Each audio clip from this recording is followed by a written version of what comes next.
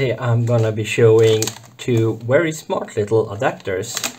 This is a USB to 9-volt adapter. There's a trigger in here that outputs 9 volt in this DC connector, and I find that very useful.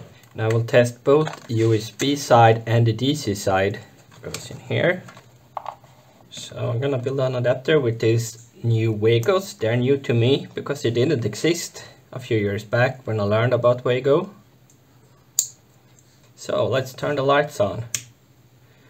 So now the light is on and it's still holding a lot of voltage, but it's not pulling any amps. We are drawing 0.05 amps from the power bank. I wanted to have a higher load, and let's connect the higher load. I have some generic flashlights,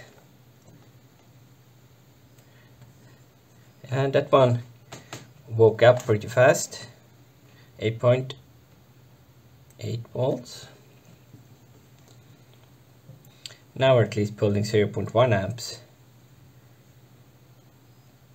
You will need to average this out.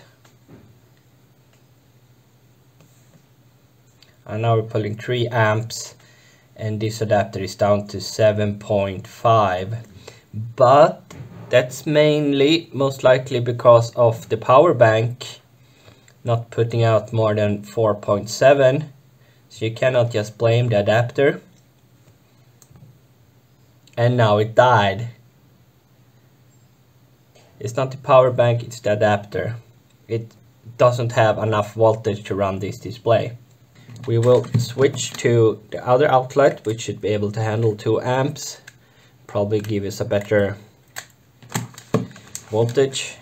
So I will use my wall outlet instead of the power bank. I'm just having a 2.1 amp outlet, but it's not battery operated, so we might get a little better voltage. Fluctuates a little. So let's try the lamp again. Almost 9 volts.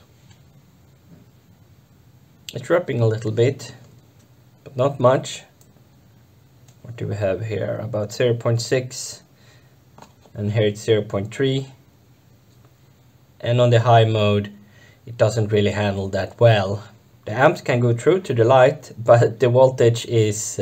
so I'm afraid this isn't too good unless you have really small loads, less than 0.5 amps, and that your device can handle to operate on 7 or 8 volts and not need 9.